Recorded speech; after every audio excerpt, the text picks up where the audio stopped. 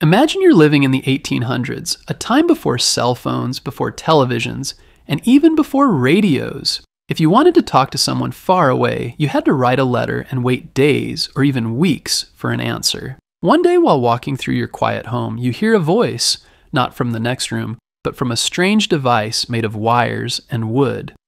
This voice is talking through a telephone, and that invention was created by a man named Alexander Graham Bell. Alexander Graham Bell was born on March 3, 1847, in Edinburgh, Scotland. He was surrounded by sound from the very start. His father, Alexander Melville Bell, was a speech teacher who developed ways to help people speak clearly. His grandfather and brother also worked with speech and sound. Young Alexander, often called Alec by his family, showed an early interest in how people talked and heard each other. Unfortunately, Bell's family also faced challenges. His mother, Eliza, started losing her hearing when Bell was just a boy. Instead of letting that discourage him, Bell became even more interested in helping people hear and communicate better. He would speak closely into his mother's ear and even tried speaking in low tones so she could feel the vibrations. His mother's hearing loss inspired him to learn more about sound, which would later lead him to invent new ways for people to communicate. In 1870, when Bell was 23 years old, his family moved from Scotland to Canada, and later to the United States.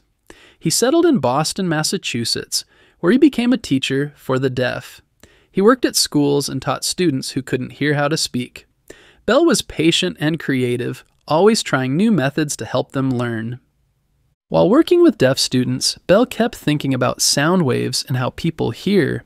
He dreamed of creating a machine that could carry someone's voice through wires, a machine that could let people talk to each other even when they were far apart.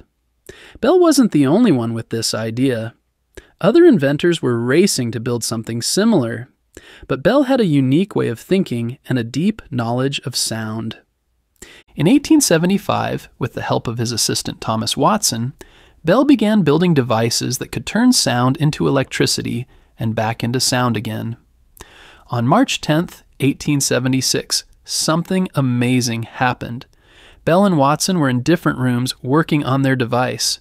Bell spilled some acid on himself and shouted, "Mr. Watson, come here! I want to see you!" To their surprise, Watson heard Bell's voice through the wires. It was the very first successful telephone call. Bell quickly raced to get a patent, which is a legal document that says an invention belongs to the person who created it. Just a few days before others could claim they had made a similar invention, Bell received the official patent for the telephone on March 7, 1876. This moment changed the world forever. Not long after, Bell showed off the telephone at an exhibition in Philadelphia. At first, many people didn't understand why it was special. But once they heard a voice coming from far away, they were amazed. Even the Emperor of Brazil and famous scientist Thomas Edison were impressed. Soon, businesses wanted telephones in their offices, and people wanted them in their homes. Though he became known as the inventor of the telephone, Bell didn't stop there. His curious mind kept working on new projects.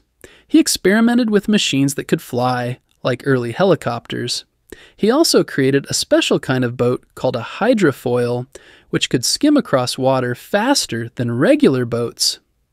Bell even invented tools that could help doctors find metal objects inside people, an early version of the metal detector. Even as he worked on science and inventions, Bell never forgot the deaf community.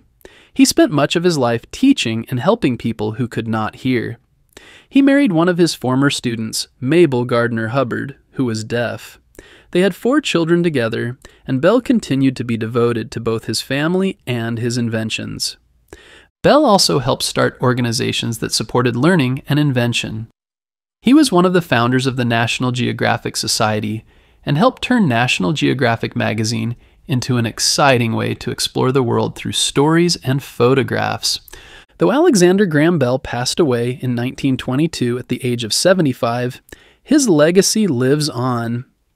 Telephones have changed a lot since Bell made the first call, but the idea is still the same, talking to someone even when they're miles away. And all of that started with one man's dream and a lot of hard work. One of Bell's most famous quotes is, "When one door closes, another opens." He believed that every challenge was just a new chance to discover something amazing. His life is a great example of how being curious, kind, and determined can lead to inventions that help millions of people. So next time you pick up a phone to call a friend or family member, think about Alexander Graham Bell and his first telephone call. Remember that big dreams can come true with hard work and the courage to try something new.